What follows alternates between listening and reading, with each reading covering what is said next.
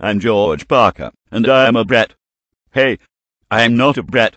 I'm just a kid that wants everything to go my way.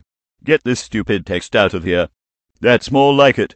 I'm George Parker, and I'm a cool kid. Today is the big race, where I can win a gold medal if I get first place, and I am confident that I will overtake these losers, because George Parker is faster than everyone else. Runners, take your positions. On your mark. Get set. George Parker has won the gold medal. No, I saw what you did over there at the start line. You literally pushed the other kids before I even said go. What gives you the right to push people?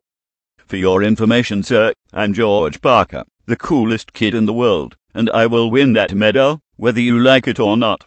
Now give me my gold medal, or else I will report you. Absolutely not. You cheated your way to win the medal, and we don't honor cheaters here. You are no longer eligible for future events like this forever. Get out of here now. Screw you all. I'll find another way. You'll see. What the hell is wrong with that kid? Hello there, sir. How can I help you today? Can I get $100, please? Sure. Do you happen to have your bank card with you? Well, you see, no.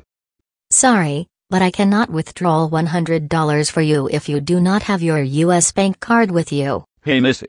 I don't care what you have to say. I want my $100, so I can get myself a pair of Nike shoes to look cool for school Monday. Excuse me, you don't ever use that tone of attitude with me, young man. Now, either you open a bank account, or leave this place. Otherwise, I'm gonna phone the police on you. I want my 100, I want my 100, I want my 100, I want my 100. Wow, typical bratty attitudes from entitled little brats. Hey, don't leave me. I need to catch the bus. Oh. That freaking bus left without me, and now I have to walk all the way back home. This is totally ridiculous. I am seriously having the worst day ever. Hey, Parker. Uh-oh. Now I've done it?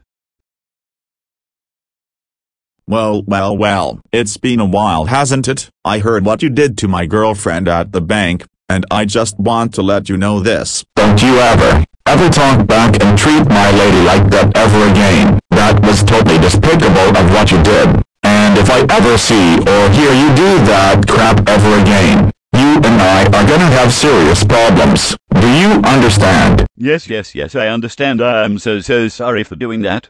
I'm gonna run away and leave now. I cannot believe that big man Jeremy yelled at me. This is the worst day of my life. Can't I just have things the way I want for once? I'm going to just rest here.